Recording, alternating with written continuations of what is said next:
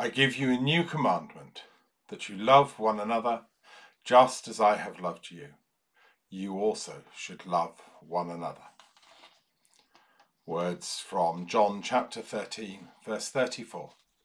As we begin our fifth in the series of Lent thoughts, this week focusing on the theme of compassion, or our actions to care for one another. Let's begin with the collect for this fourth week of Lent. God of love, passionate and strong, tender and careful, watch over us and hold us all the days of our life. Through Jesus Christ our Lord. Amen.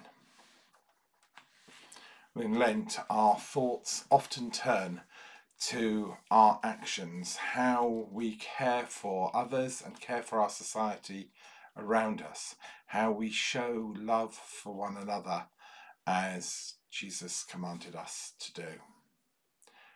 Our bishops and our diocese have prepared a leaflet that's been around for a while now, and shaped by God every day.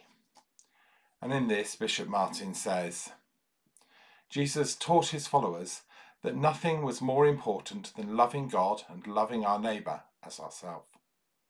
God's kingdom of justice and joy involves simple personal acts of kindness, as well as organised Christian communities helping people in response to issues and needs.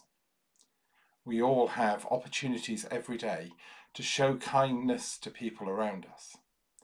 Every act of Christian kindness plants a seed, something which can grow into a mighty tree. This is a picture of God's kingdom.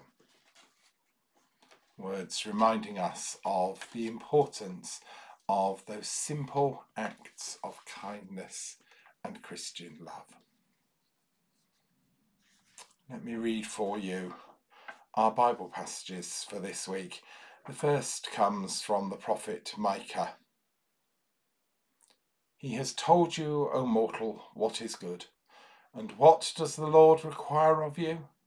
But to do justice, and to love kindness, and to walk humbly with your God. And second from Matthew 25, verses 37 to 40.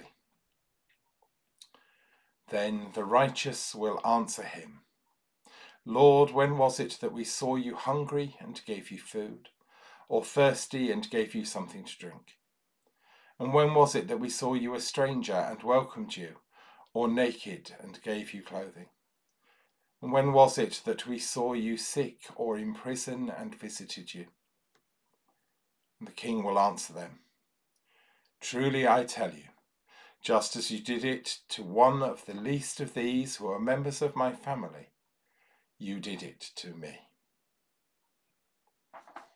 Words that I have often regarded as a strong guide and steer in my faith. To feed the hungry, to give thirsty something to drink, to welcome the stranger, to clothe the naked.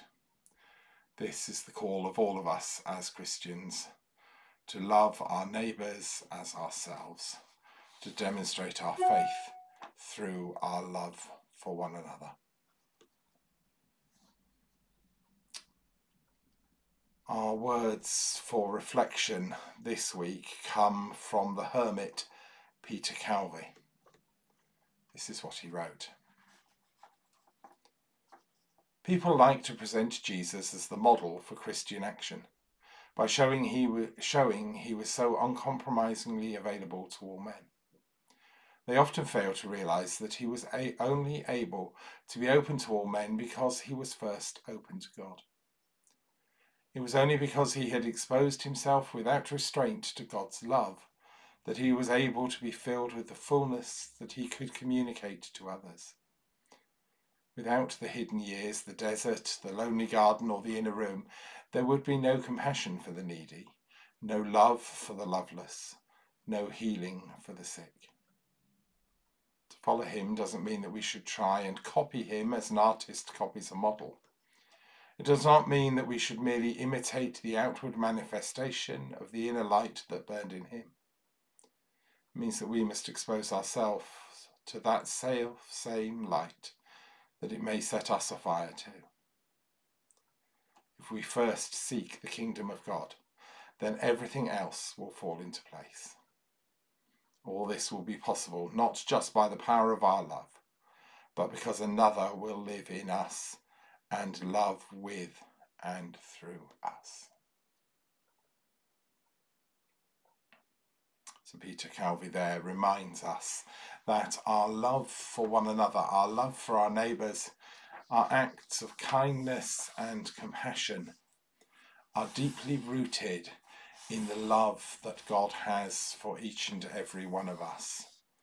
Jesus Christ is our inspiration and our model, but above all, our love for one another flows from the love that Jesus has for us first.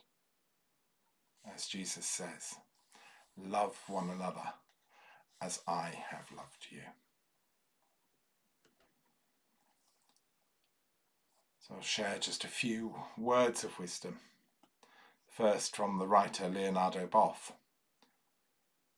The eternal destiny of human beings will be measured by how much or how little solidarity we have displayed with the hungry, the thirsty, the naked and the oppressed.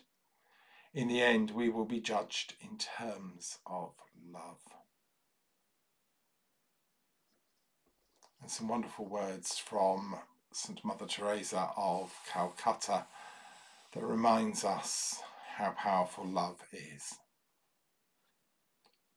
Not all of us can do great things, but we can do small things with great love.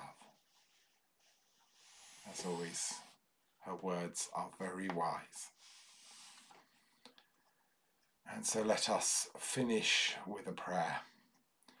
And this one comes from the wonderfully named Canaan Banana. Open my eyes that they may see the deepest needs of people.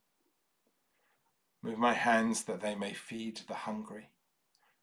Touch my heart that it may bring warmth to the despairing. Teach me generosity that welcomes strangers.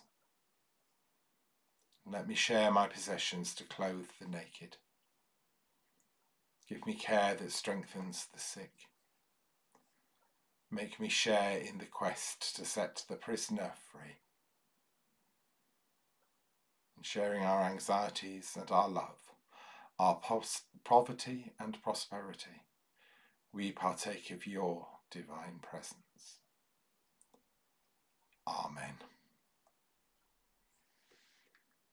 So as we continue our journey through Lent, I encourage you to think of how you show love to one another. The acts of kindness and compassion that reach out in Christ's name and following his example to all those around us.